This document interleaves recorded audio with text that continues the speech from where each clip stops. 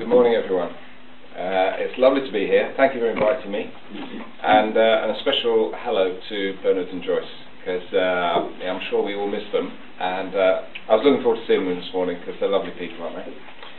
So anyway, it's Acts chapter 3 I wanted to spend a bit of time with you looking at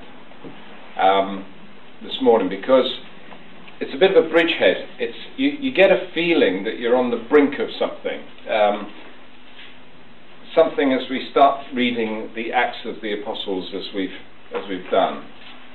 Although actually this is about it's less about the Acts of the Apostles, isn't it? It's about the further acts of Jesus.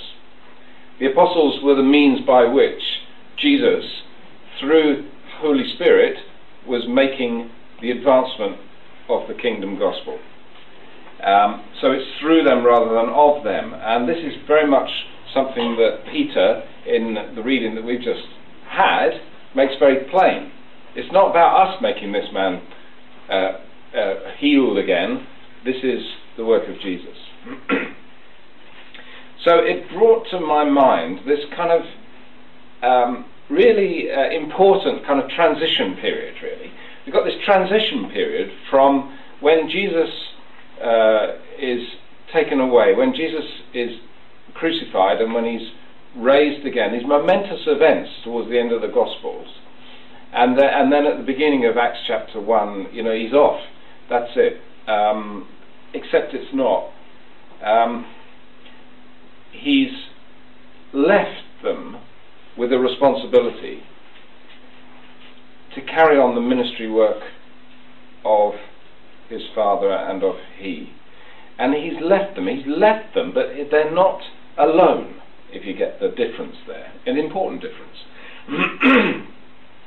I'd like to link this Acts chapter 3 and 4 back to John's Gospel and chapter 14, because there's one or two things that kind of occurred to me as we thought about this that sort of link together. So we've got this transition period, as I say, and here we are at the brink of this new period. Jesus is gone, but he says, I'm not going to leave you alone. And in John chapter 14, we've got this moment of great kind of, sadness really, where this dawns on the disciples that Jesus is not going to be around for too long. And he says in verse 1 through to 4 of John chapter 14, don't let your hearts be troubled.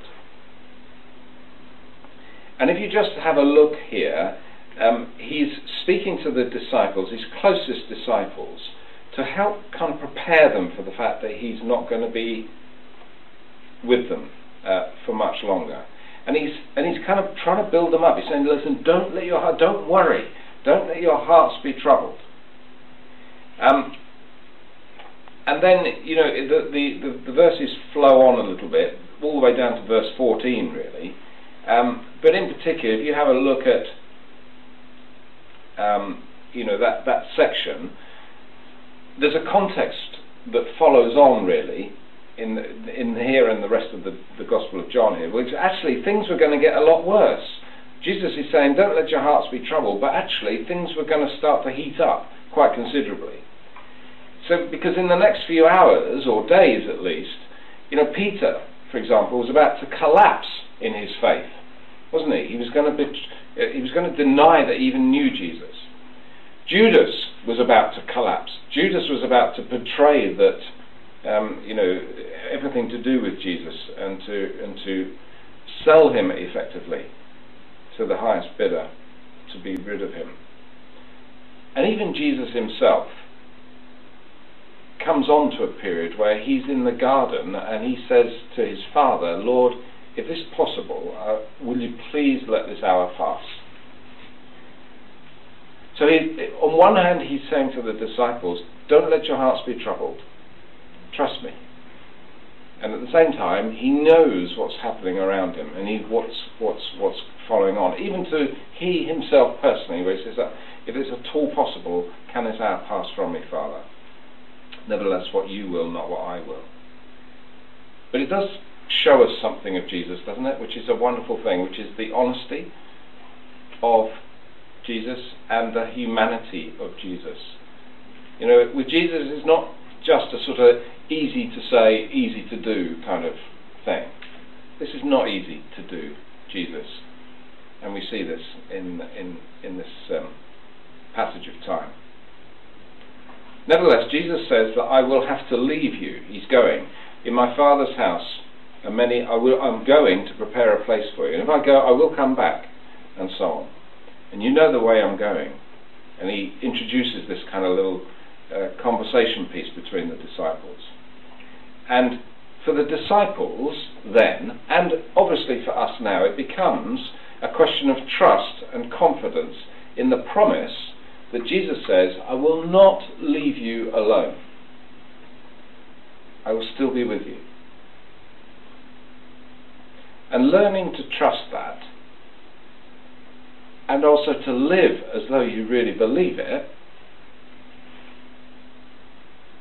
is part of our faith journey, isn't it? It's part of our development. It's part of us trying to square that in our mind and try to experience good times, not so good times, to put that into practice and see whether we can really hold on to that. You know, it's a life experience thing to trust that Jesus said, I'm not going to leave you alone, but I will be with you. Thomas, in this chapter 14, wanted more information. He said, well, hold on a minute, Jesus, we don't know where you're going, and if we did, can we tell us more information? He almost wanted a roadmap of what was going to be happening. Can you be clearer for us here, Jesus? He's saying. And Jesus' message is to say, listen, Thomas and others, you're going to have to trust me. You're going to have to trust me, and to know that the one in whom you can trust also has the full authority of the Creator God in heaven. Because if you see me, you see God. We are one in this. So if you can trust me, you can also trust the Father. And he brings these things together in this in this passage in John chapter 14. And it's a really difficult thing, isn't it? It's a very, very difficult thing to trust the promise that Jesus says, you won't visibly see me, but I'm still with you. And that's particularly difficult in times where it's, where suffering happens, or where illness happens, or where things go bad in our lives, as they do. How do we cling on to that promise? People do say, well, where is God when there is suffering? And it's probably the most difficult question to answer, isn't it? I think we should just be honest and say, we don't know. We don't know why this has happened or that has happened, or why it seems as though God is allowing this to happen or not preventing it, or whatever else. And we don't have those answers. And let's be honest about it. But what Jesus says and what God says and what we must say is, listen, we don't know all the answers to this, but we will walk alongside you. All the way through this, we will walk alongside you. And that's what Jesus is about in our lives, I think.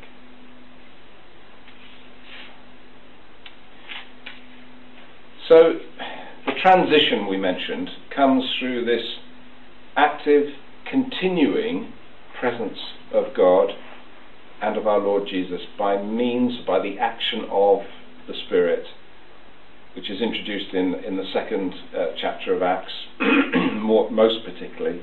This influx, this emergence of power and the breath of God, purposely to further His kingdom at this particular moment in history, really. And we know how that Jesus had to be ascended. He had to leave a physical body so that He could be present in spirit body, everywhere present. And we have to believe that that's still true today. And it's this kingdom, this promise of Jesus that I will come again, that is occupying the minds of the apostles now as they come into Acts chapter 1. And they're all about saying, well, give us a roadmap again, I want more information. So is this going to be the time? Is it going to happen like this? Are the Romans involved? And what's happening to the kingdom of Israel and so on? And, will it happen like this?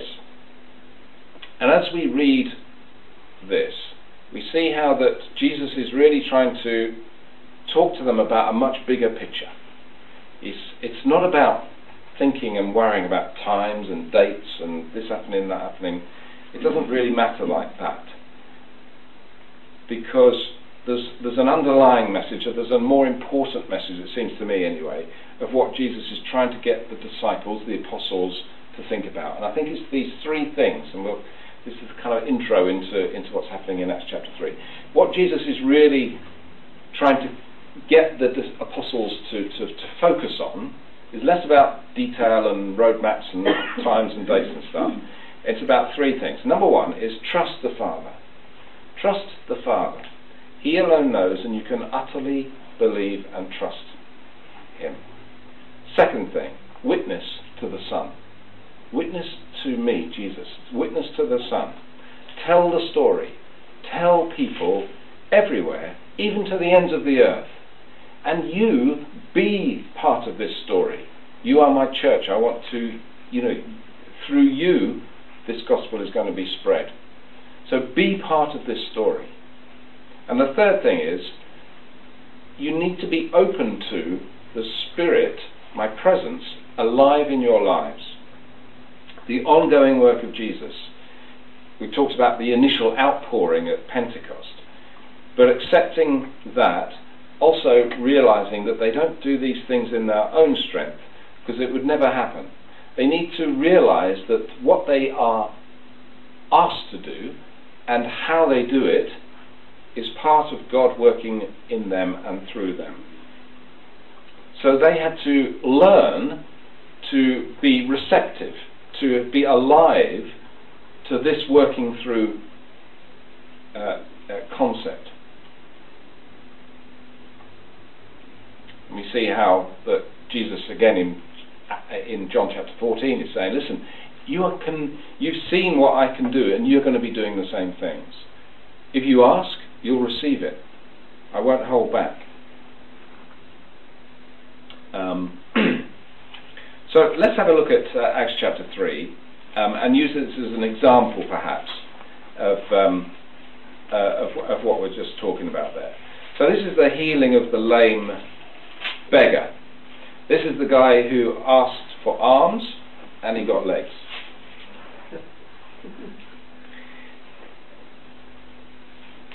So remember that the disciples had been with Jesus many times in many similar circumstances to the ones that they're just going to encounter right now, and would hopefully have learned through observation, because that's very much part of the culture, the Jewish culture, of the rabbi and his pupils, as it were.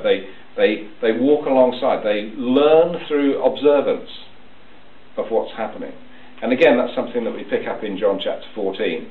I tell you, whoever believes in me will do works that I have been doing, it says there. And not only that, you'll do even greater things than these, it says. So, Jesus is kind of preparing them for this. What you've seen me do, you're going to be able to do as well, but even better, almost. So, there's a combination of things happening on different levels in this little incident of the lame beggar. On one hand, there's the practical, immediate necessity to minister to somebody who is in need, to deal with a problem. This chap is over 40, and every day of his life he's been put at this particular spot to beg. And there's an immediate need. There's a physical problem that needs to be dealt with. But on the other hand also, there's a much bigger story to tell. If you think back to, it reminded me a little bit of the incident where Jesus heals the blind man in John chapter 9. Remember, the whole of John chapter 9 is occupied by that story of the blind boy, I suppose he is. And the disciples there are asking, do you remember, they're asking lots of theoretical theology questions about the healing that Jesus undertakes. They're saying to him, tell us, Jesus, is this something to do with the fact that he sinned or his parents sinned? Is it something to do with the law? And can we just investigate that a little bit, because I'm quite interested in all that. And Jesus is saying, hang on a minute, all well and good, but do you know what? This person is standing before you, us, and we have the ability to do something. Let's do it. We have an opportunity to show the glory of the Father in this circumstance, and let's concentrate on that, shall we? Lift your thinking to a bigger plane, to a higher thought, to a broader spectrum of what the power of God is all about. Because that incident, and these as well, all of them really, are signs, aren't they? They tell us more than the immediate healing. This is about an opportunity with the blind boy to show, talk about and reveal this coming alive again, the emergence of light out of darkness, being able to see again the glory of the Lord. So there's a much bigger picture to tell. So I guess the lesson for us may be to say, don't get overstressed and don't get to a point where we're so focused on theological questions of truth and study and all that, that we miss the opportunity to evidence the glory of God and the kingdom.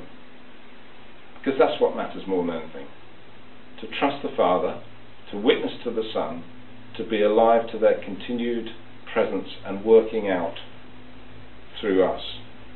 These are the things that matter. So, in Acts chapter 3, we've got a similar sort of event with this blind beggar fellow. And this time, as we've read, the apostles were heading off to the temple. It's 3 o'clock, they want to get to the prayer meeting. And these are the 2 disciples, Peter and John, who are the fastest running disciples, remember? These are the guys who are the sprinters. Because in the back of, remember when these are the 2 that raced to the tomb. And John, the disciple that Jesus loved, outran Peter and but let him in first and all this sort of stuff. They're both running around and so on. So these are the 2 disciples capable of being somewhere on time. You can trust them to be able to do that. So it's 3 o'clock service, and you can imagine they want to get there. And they're on the floor, and they almost trip over him at this gate. He's so familiar, they just kind of almost trip over him. Was this poor fellow? He'd been brought there, presumably, to beg at this gate called Beautiful. And we learn in chapter 4 that he was about 40 years old, or he was in excess of 40 years old. I don't know why they capture that little bit of information, but that's fine. You imagine that although he'd been at the door of the temple, he'd probably never been inside it. Perhaps he never wanted to, maybe. More likely it's because he's just not allowed to be inside the temple because of his disability. His disability made him an outcast, socially and also spiritually.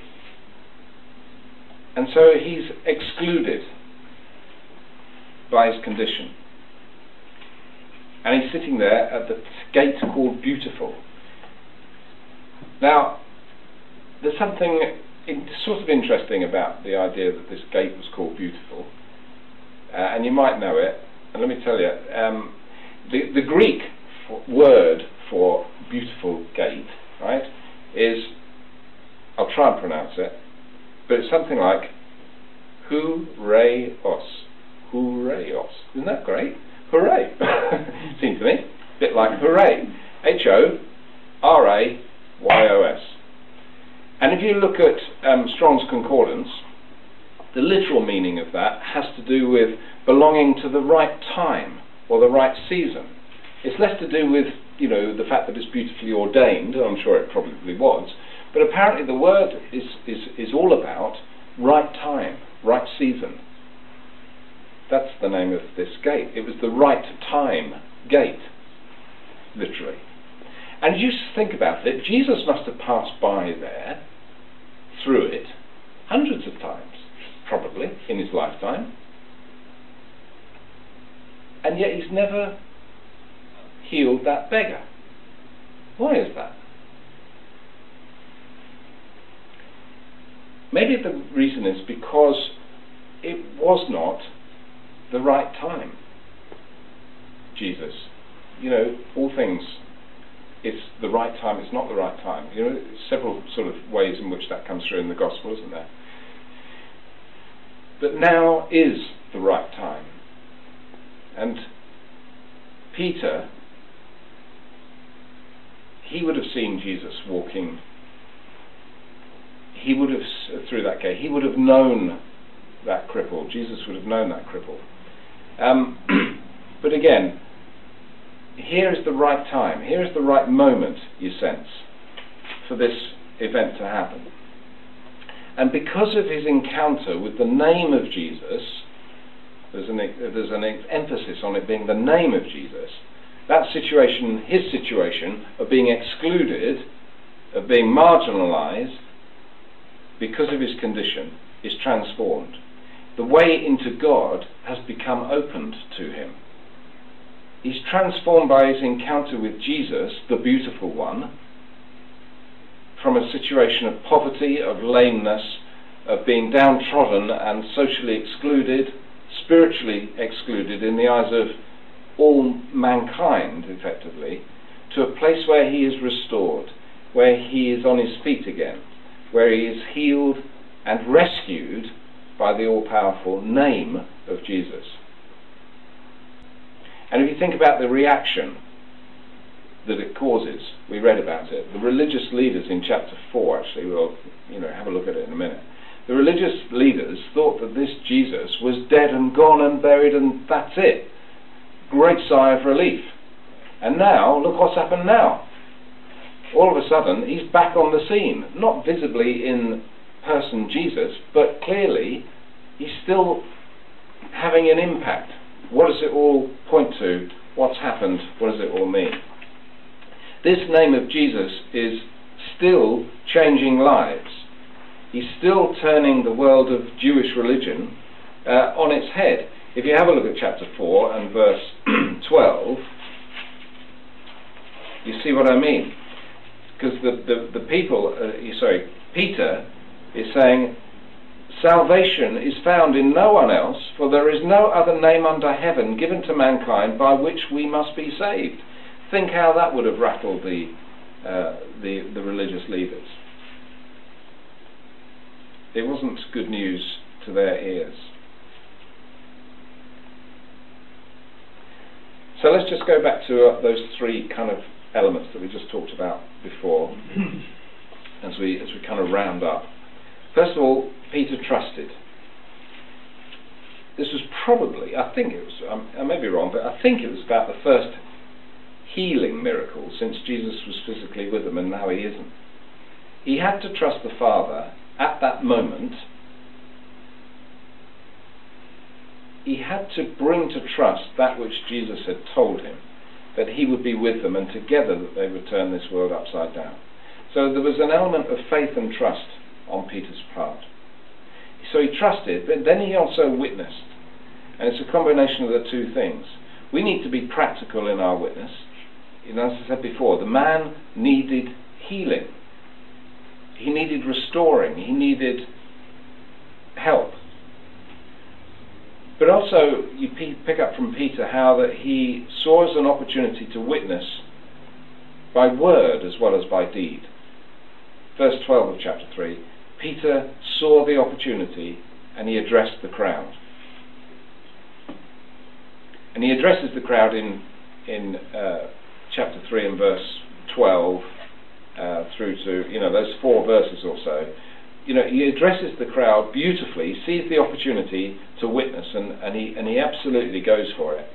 And in those 2 or 3 verses, 3 or 4 verses, he kind of summarizes effectively the whole kind of gospel story. He witnesses to Jesus as being the long-awaited Messiah, who was glorified by God.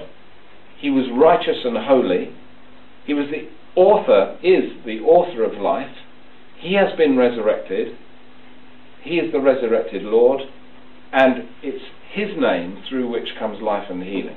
I mean, effectively, that is the gospel story, isn't it? That is the Christian gospel in 3 or 4 kind of lines from Peter. He sees the opportunity and grabs it. And then he's also open to the Spirit that is within him. And verse 12 again of chapter 3, why do you look at us as though we'd made this man walk by some power or godliness of our own.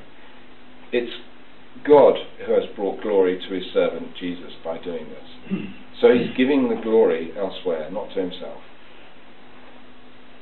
Here are the apostles heading to their temple service and being redirected in their attention. God had something for them to do. They were led by the Spirit. Jesus was at work ministering to a world in need at that time. Physically, but more so spiritually. And he was doing so through another body, the body of his church. That's how he's at work. Now was the right time to launch into this. And so the same thing is relevant to us, I think. Says the same things. Just trust the Father in all that we do, in every moment. Witness to the Son by our lives, by our deeds, by our talk, by our opportunity, and be alive or receptive to the fact that Jesus is a living being. His Spirit is still with us. You are his body on earth. We, the church, are his body on this earth until he comes again, and our role is to minister and to further the kingdom that he is still working towards, as it were, the fulfillment, completeness of that kingdom. So if any of that is the case, we just need time to absorb it perhaps, but if that is absolutely the case, and we're ready to believe it, then you have to say that anything is possible. Anything is possible if we really believe that Jesus is working through us in that way. So does that excite us, or does that worry us? Does it trouble us? Does it empower us? What does it do? We need to think about that reaction. Don't be troubled. I am still with you, says Jesus. I am with you through the suffering and the good times. Trust me. Let your lives witness to me. Be open and responsive to the concept that I am living in you and through you for the glory of the Father. The encouragement to us, just to finish with, I think, is, I picked it up in chapter 4 and verse 13. Let me just read this.